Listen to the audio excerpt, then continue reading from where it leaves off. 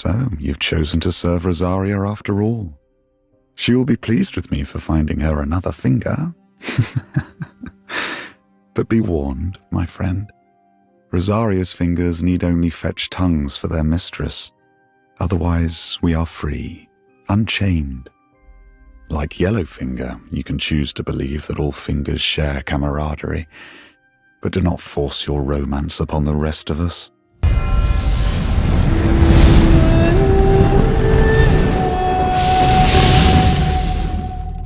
Hey there, and I hope you're well. I'm Jake the Ashen Hollow, and in this video we'll be talking about Rosaria's fingers.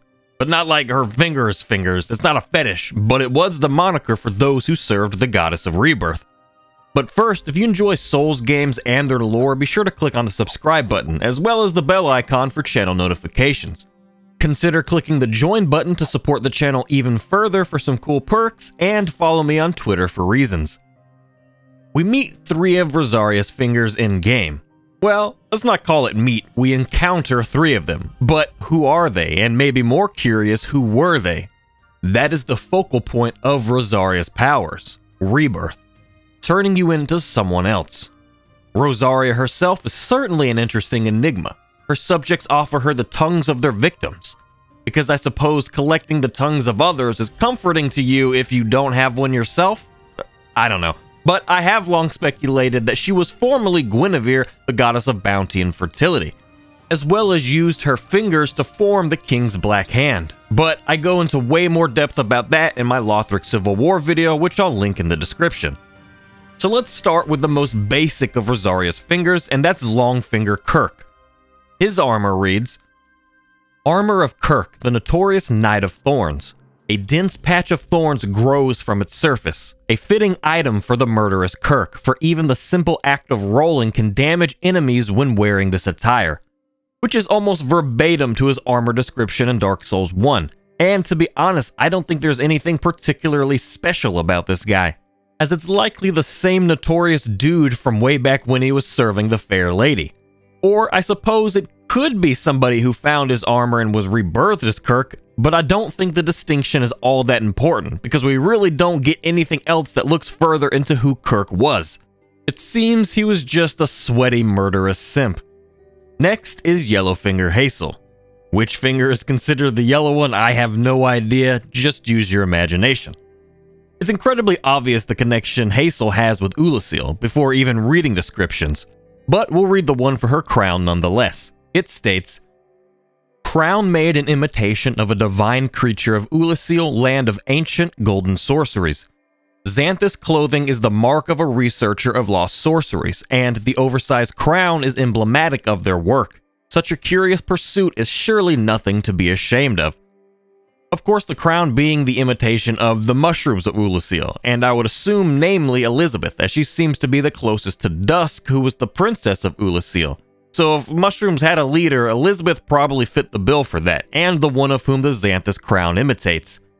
Now, I've always thought that Farron's Legion, or at the very least the idea behind it, began in Ulasil. They were the first land to fall to the abyss, and really the only named land that we know of.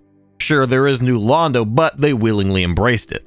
So Farron's Legion originating in and or from Ulasil makes a lot of sense. So it's interesting that Hazel is the daughter of the leader of the Legion's acolytes. The Farron Hail sorcery reads, entrusted to the leader of the Legion's acolytes, and apparently a sorcery of his daughter Hazel that was refined by a crystal sage.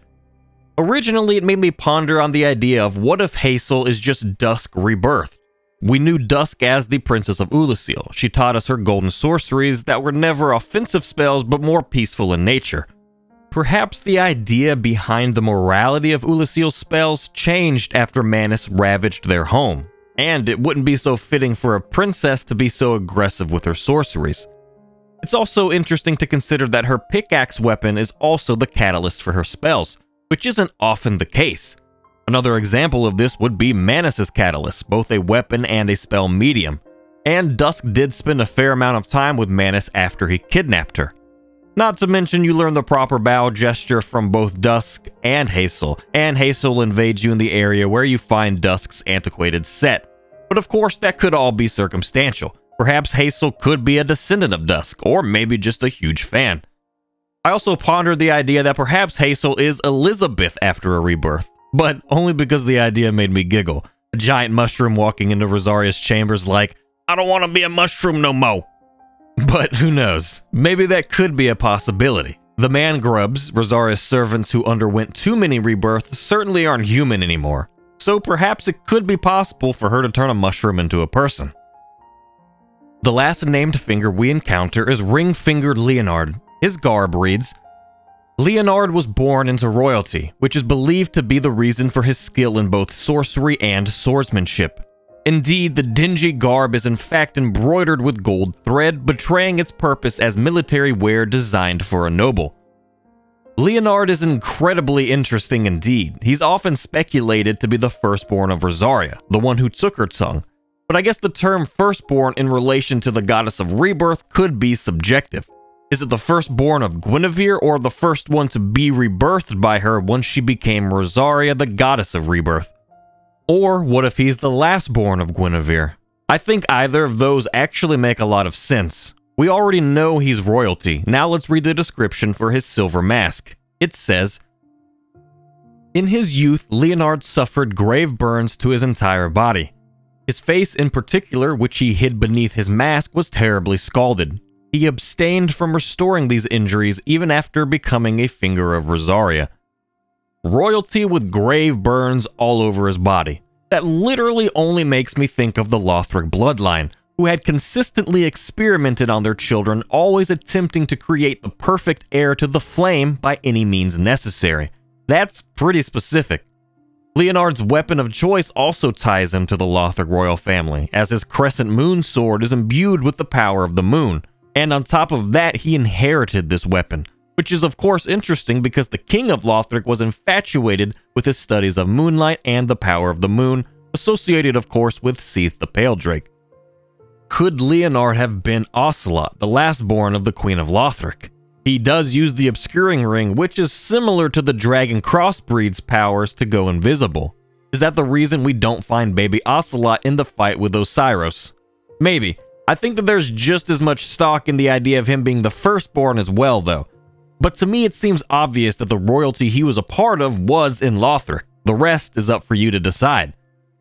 But those are the three fingers we encounter, but naturally, three fingers don't make a hand. Perhaps the player character was meant to fill in the title of the fourth finger.